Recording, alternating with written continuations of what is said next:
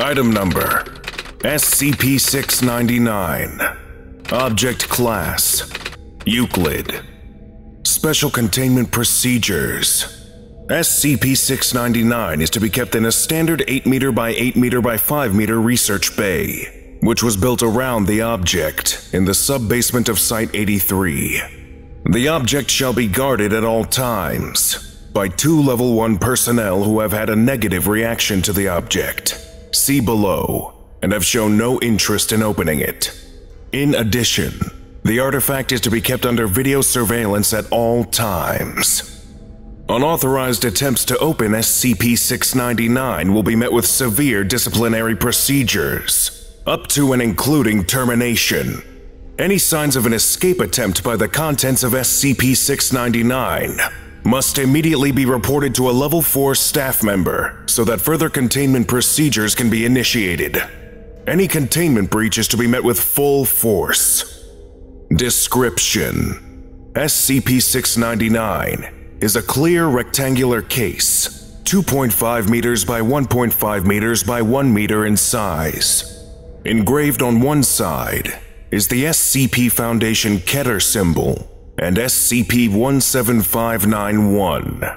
The artifact appears to be plexiglass, but is in fact a superdense polymer, much stronger and heavier than any material currently manufactured. The weight of the object is estimated at 24,000 kilograms.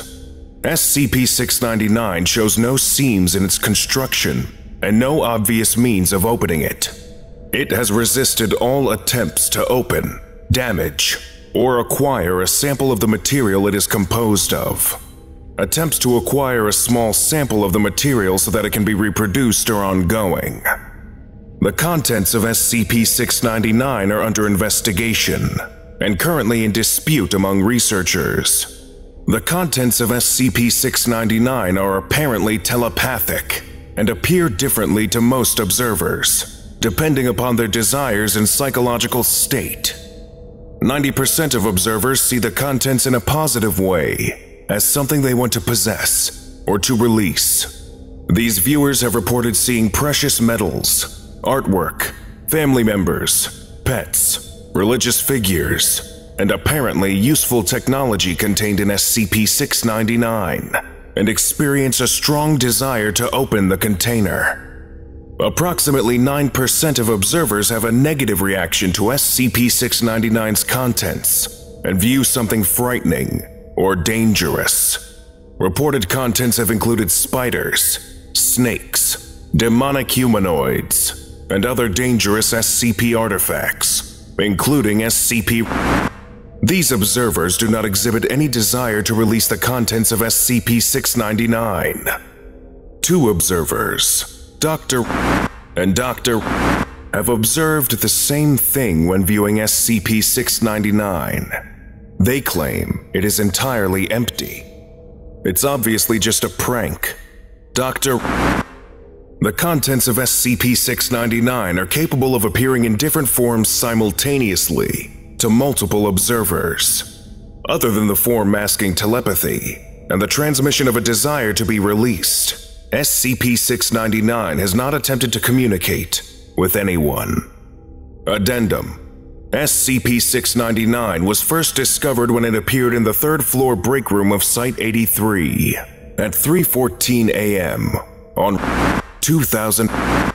Due to its weight, it immediately crashed through several floors of the site, landing undamaged in the sub-basement. Unfortunately, it caused $1 million in damage to the building, released SCP, and SCP was crushed beneath it upon landing. SCP-699 is too heavy to move without causing major structural damage to Site-83, so containment was built around it. A partial report on SCP-699 was found attached to the artifact. This report is for Level 4 and above eyes only. Unfortunately, most of the report was damaged when SCP-699 arrived and is unreadable. Item: SCP-17591. Object Class Keter. Date of Capture: 7/6/20 26-2455. Researcher in charge, Dr. B. Notes: 7-6-2455. SCP-17591, who calls report damaged. Self, report damaged and unreadable. Desires to implement report damaged. Referred to as Protocol Z within this document, as this is obviously undesirable and given subject's ability to report damaged. Placed in a standard Keter class containment vessel. Report damaged. Added data expunged to containment protocol to prevent report damaged after escape or recapture, and extensive damage to site. Ability to report damaged. Protocol Z at a distance of 5 report damaged for concern. 8-7-2455.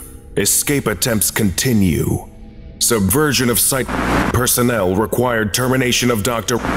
and Researcher B. Report damaged. 2-7-2466. Escape imminent. Experimental containment procedure T to be implemented immediately.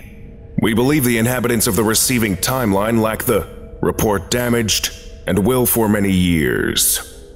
Note from the records clerk: I am not about to mess up our database and call this thing SCP-17591. It is SCP-699 until further notice.